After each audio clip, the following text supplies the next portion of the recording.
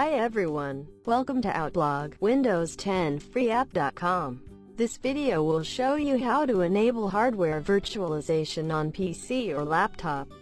To begin, download Leo Moon CPU-V to detect your CPU's capability.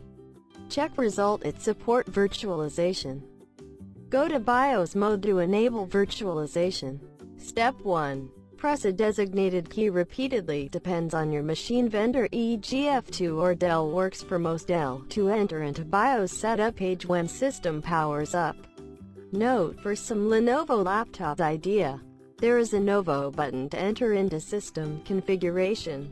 Step 2. Look for virtualization technology, aka Intel VT or AMD-V, and enable it.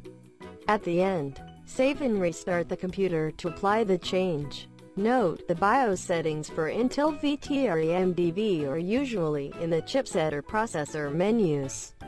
The menu names may vary from this guide.